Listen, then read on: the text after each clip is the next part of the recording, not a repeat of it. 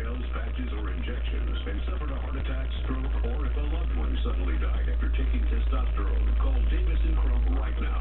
Find out if you're eligible for a cash reward by calling 800-508-5566 or visit helpwithlowt.com. That's 800-508-5566. The Weather Channel's new morning show. It all starts with the weather. America's morning headquarters with Sam Champion. Weekday mornings at 7, only on the Weather Channel. 52 minutes past the hour. Welcome back to Wake Up with Al. Come in tomorrow, Wake Up with Al. It's that time of year again. Itchy, watery eyes, the sneezing, the scratchy throat, pollen season.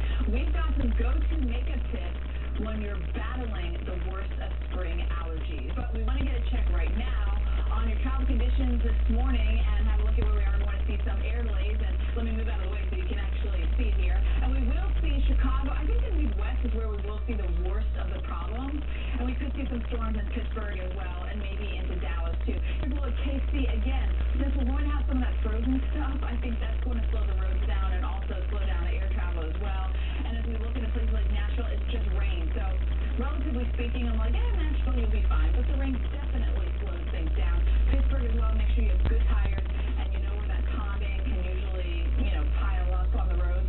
Careful for that here. Temperatures will be into the 70s. So really not that bad, Jen. All right, but that's going to change, right? Pittsburgh, could you see snow? I know it's the middle of April, but that doesn't mean the snow machine has quit just yet. I'll turn it over to our winter weather expert, Tom Nizzle, now for the latest on you'll see snow in the plains, the Midwest, anyone in the Northeast, Tom? Well, Jen, I don't think the Northeast will see anything significant. A few wet snow showers up in northern New England. The cold air is limited. But back across the Rockies and into the upper Midwest, we have a little different story because there's cold air in place. Let's take a look at water vapor imagery right here. You can see the loop of the currents in the atmosphere. I'm going to stop that here and show the latest image. And this is the upper low sitting here across this part of the nation.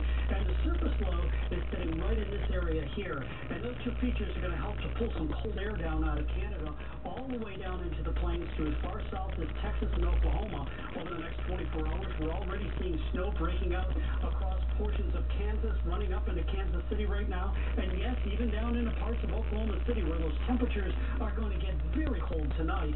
Here is the snowfall in the upper peninsula right now in Michigan.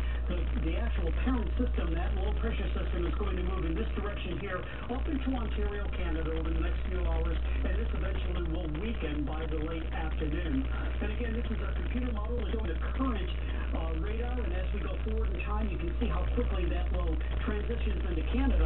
This moisture here going to this afternoon into tonight and into tomorrow morning will get enough cold air going across the Great Lakes here to touch off some wet snow showers in and across Ohio and the eastern Great Lakes. Cleveland, you could pick up a couple of inches of snow in that Tuesday time frame. Here is our snowfall totals going through tomorrow. Again, not much left here in the UP, as much as 1 to 3 inches across this entire region here. And then as we get into tomorrow night and Wednesday, there's another system that will cut across the upper Midwest. Temperatures are very cold for this time of the year, almost 20 degrees below normal. Look at International Falls. 7 degrees is going to be their forecast low tomorrow. By the way, in International Falls, their record is 12 degrees for their record low. We could break that by 5 degrees tomorrow, so a lot of cold air in place. The moisture that comes through there will tap that cold air and produce a little more snow in the upper Midwest over the next couple of days. We'll send it back over to you. All right, thank you, Tom. Let's take you now live to Boston, where it is a gorgeous morning out there. Well, we were going to take you into Boston, but I can just tell you about it. We're in the 70s right now, and it's looking good for you today, but a little bit on the windy side, and we will see those temperatures start to drop over the next day. So taking a look at yesterday, I don't have to tell you how beautiful it was in Washington, D.C.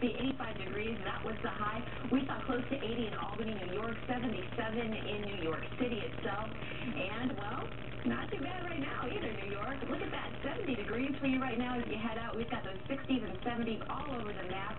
Really looking very spring-like out there throughout the day today. But all of that, unfortunately, is going to change. So let's take you through hour by hour. We can kind of show you where we're going to be heading with all of this.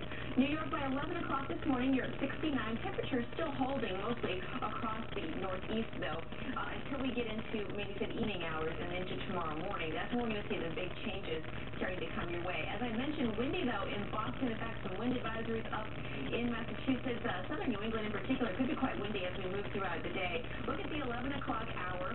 Still in the 50s and 60s. So You might be thinking, okay, this isn't too bad, but we have a big change coming your way. This cool air pushing in from the north and the west, that's going to allow for some chilly, definitely more winter-like air to be coming into your area. So some of those lows are going to be quite chilly, and those highs are going to be anywhere from 5 to 15 degrees below average for all the big cities here: New York, D.C., Philly,